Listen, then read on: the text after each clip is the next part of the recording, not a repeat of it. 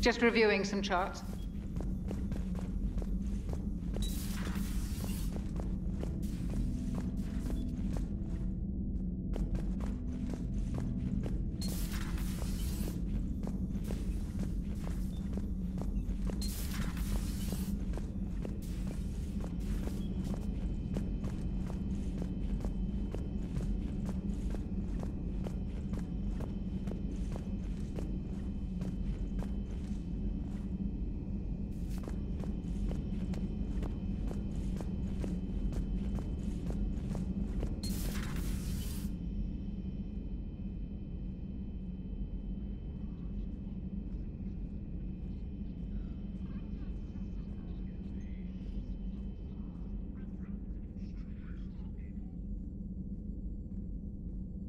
Commander Shepard, it's a pleasure to see you again.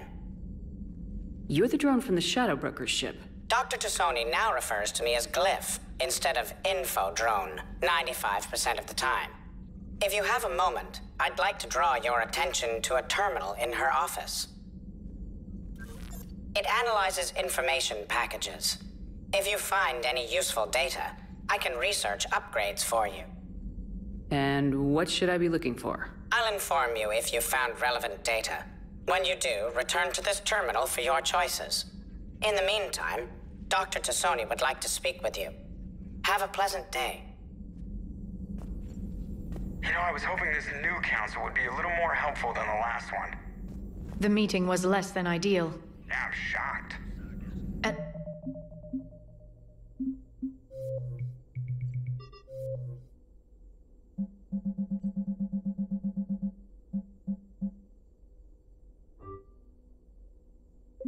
least the Council can't deny the Reapers exist.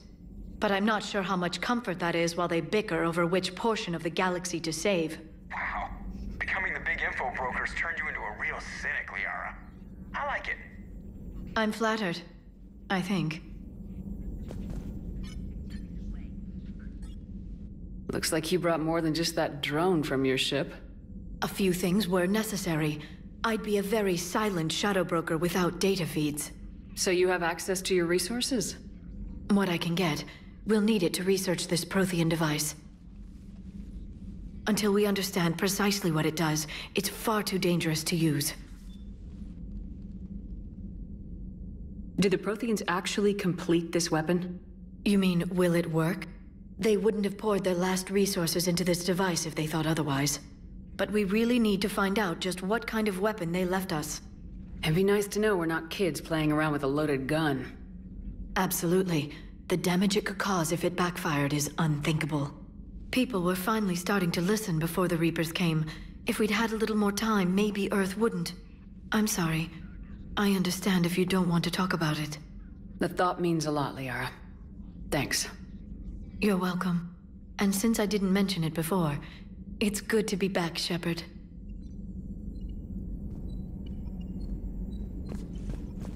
This terminal contains non-essential correspondence from your allied forces.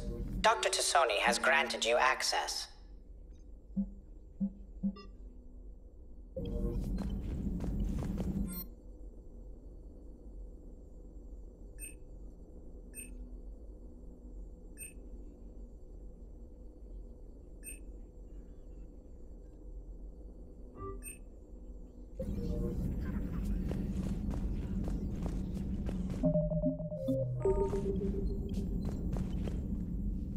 Hello again, Shepard.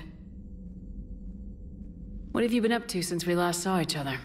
Since you helped me defeat the Shadow Broker, I started looking for defenses against the Reapers. The Protheans were the only ones with substantial information on them. The older civilizations barely had records. I knew the elusive man was hunting for the same thing when our agents began crossing paths. Like on Mars. I thought I'd covered my tracks, but he had surveillance there all along. You brought your little helper with you? Its name is Glyph. It helped sort through all the data that led me to the archive on Mars. It was a pleasure to be of assistance, Doctor. Glyph's interfaced with the data feeds. Its analytical software should come in handy. What's been happening with you as the broker, Liara? It's been exciting. The old broker's ship? Impressive, but it was never meant to be space-worthy. Which meant the elusive man eventually tracked me down on Hagalaz. What happened? I knew he was coming. Farron and I loaded as much of the ship's specialized hardware onto a shuttle as we could. We got away from Cerberus's ships after arranging an appropriate distraction. What kind of distraction? Sending the broker's ship exploding into a Cerberus cruiser. I don't think the elusive man expected me to give up my resources in such a spectacular fashion. Can you still operate as the broker without the ship? Well, I couldn't let the elusive man have it. I saved what was crucial. My network of agents is intact, although the Reapers have taken a toll on their numbers. It's taking a while to re-establish contact. So where is Farron if you two escaped? He convinced me he was recovered enough to work, and I do need more agents. Agent Farron didn't report any injuries during his last call to you, Doctor. True. Given what he survived, I should probably worry less. How much do you know about this Prothean artifact? Very little. We're fortunate enough Data survived to piece together the blueprints. Decoding them will require as many specialists as we can find. It's that high-tech? I'd have killed for a glimpse of it during graduate school. We'll talk later, Liara. Of course.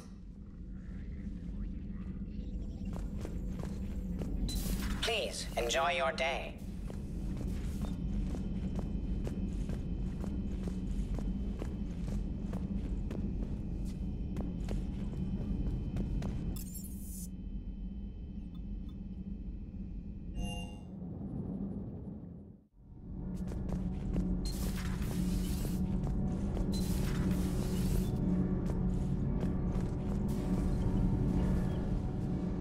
Commander, welcome back to the Normandy. Or maybe you should be saying that to me.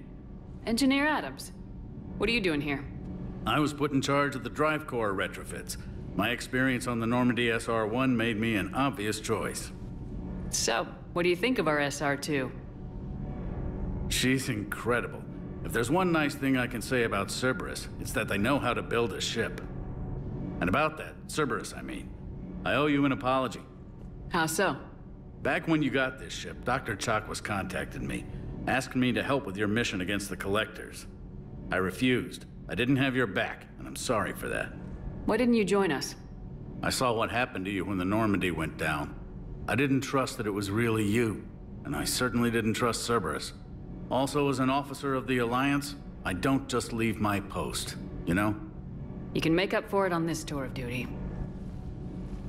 Yes, ma'am. What do you think of Edie? We had a good talk during the retrofit. A little strange at first, talking shop with an AI. AI? I thought Edie posed as a VI to keep the likes of you from unplugging her. Yeah, but I saw through her. Have you seen her hardware? Processing power is off the charts. And then there were the problems that kept fixing themselves. If I hadn't had her pegged, I would have sworn I was losing it. You never expressed any skepticism, Lieutenant Adams. I figured I'd better play it safe with the Cerberus AI, Edie. No offense. None taken. As long as you keep your fingers out of my cognizance processors. In the beginning, I tried disconnecting her from key processes without giving myself away. Easier said than done. But Joker seemed to trust her, and in time I saw her advantages. Even grew to like her. Does the new Normandy stack up to the old SR-1? Stack up. It blows the old ship away. The Tantalus drive core has been completely overhauled. The SR-2 might be nearly twice the size, but the new drive core is 3 times bigger. This ship can fly. That said, Cerberus isn't too high on safety. If pushed past her limits, this core would vent into engineering.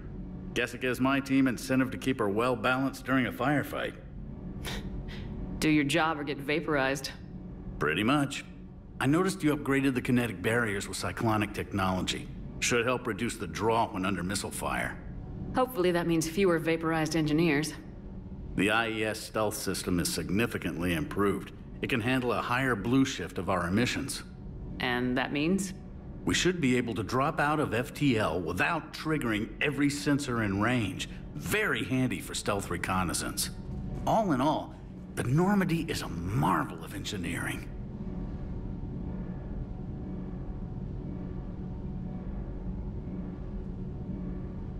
Is your family okay? My parents are serving on Viridian Zenith, an Alliance agricultural vessel.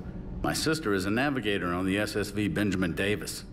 Happy to report that both vessels are safely under Hackett's command. Carry on, Adams. Aye, aye, ma'am.